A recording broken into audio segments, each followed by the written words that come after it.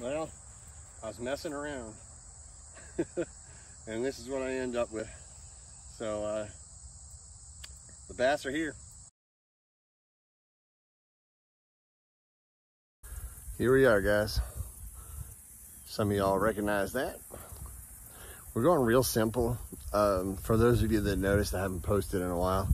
Unfortunately, I lost my GoPro and I've been working a lot of hours at work. So gonna do our best today to get out here, just get a video shot. I'm really pretty confident we're gonna catch some stuff and then get back into the swing of recording, which is tough because deer season's right around the corner. So big sponsor that I want to shout out is the Happy Hooker in town. I'm going to link down there for everybody so that they can get over there. It's 5% off if you mention the channel. He's been a big supporter of me for a long time. He's a great guy. So yeah, let's see what we can't do today. Let's have some fun. Get back on it. Well, there's a ton of bluegill over here. Last time I was here, I caught a 5-pound bass on a worm. We are hungry.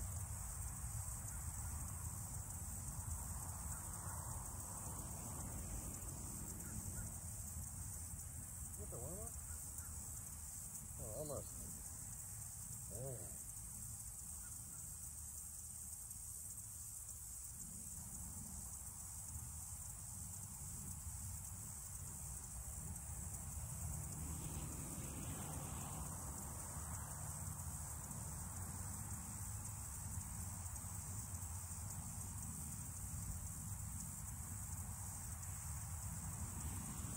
Guys, this makes me wish I had a cast net.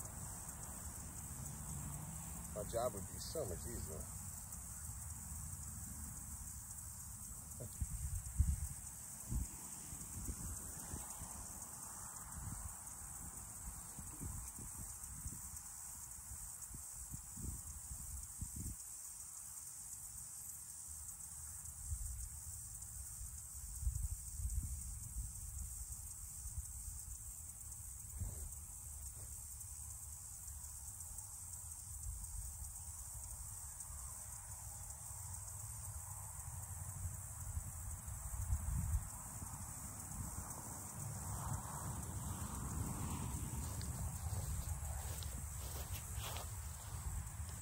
Guys, I made a rookie mistake.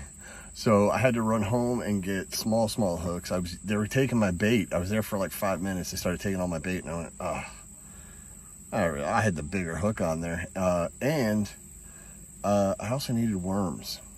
So a little break in the action. Luckily one of the places I buy is right down the road. Happy Hooker's like 10 minutes down the road. So again, check it out. It's a good time to pause and remember you should go there and get what you need. So we're back at it again.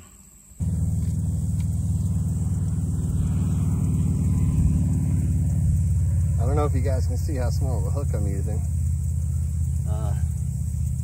They're not very big fish, so, but they seem to be pretty smart. So I don't know how I feel about that.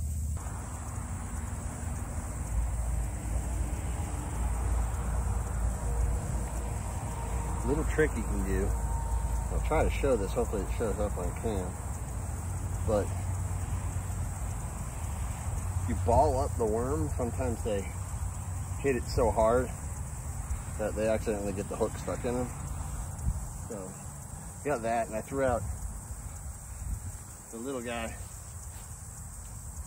See if maybe we can get some catfish on the just the straight worm.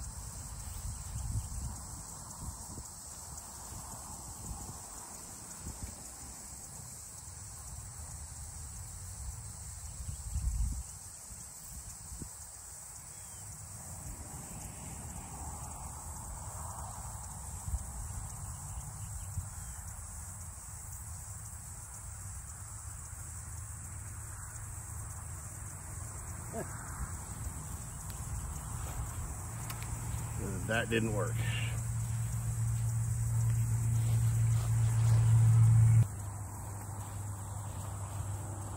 Guys, it's not a big one, but it'll do.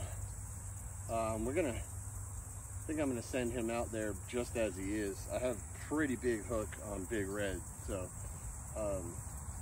yeah, didn't take long once I got to the bigger size bluegill.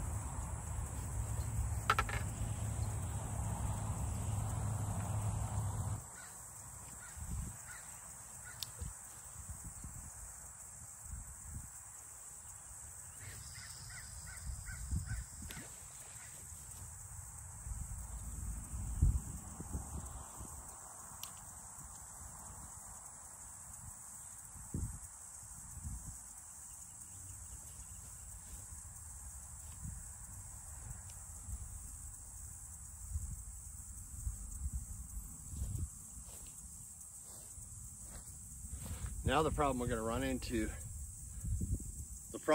into is I don't have rod holders, so it can be very hard to make to see on that line if they're taking line. So kind of have to pay attention. But good start, Bear.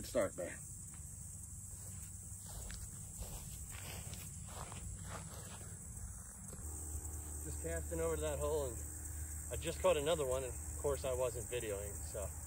Let's see if I can do that again.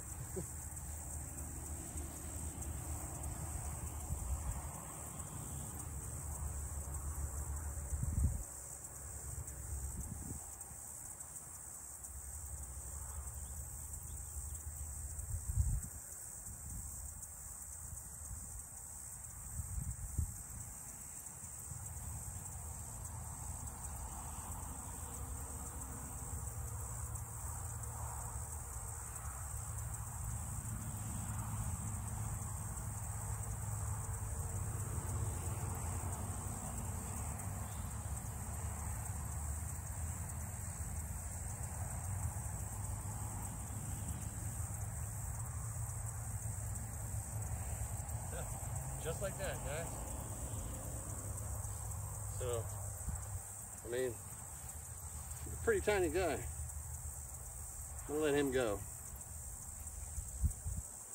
But it's possible.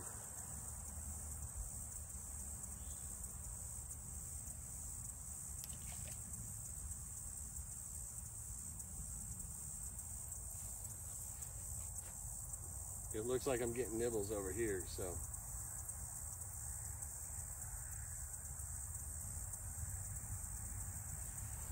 That's where we're going to concentrate.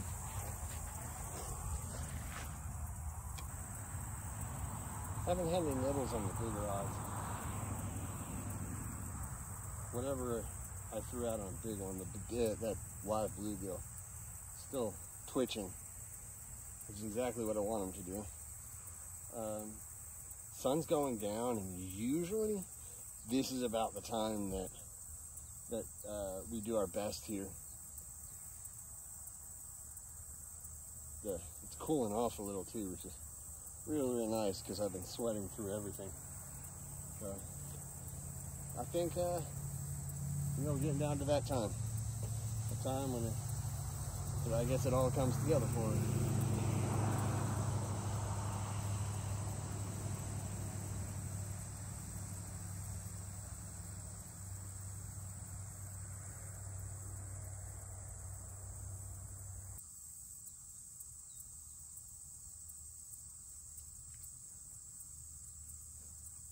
I don't know if I got that on camera, guys, or you may have heard it probably out there. Something big jumped, and it wasn't too far from all these worms I have here. So not 2 minutes after I said, this is usually when we start to get hits. One jump. So let's, fingers crossed. Be nice to get something on my first day, or first video back in a while. Well, I was messing around, and this is what I end up with. So the bass are here. They're eating. Here we goes nothing.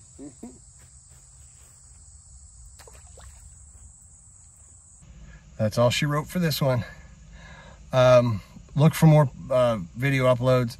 Definitely going to get back on it. Happy Hooker, go see him. I love you all. See you soon.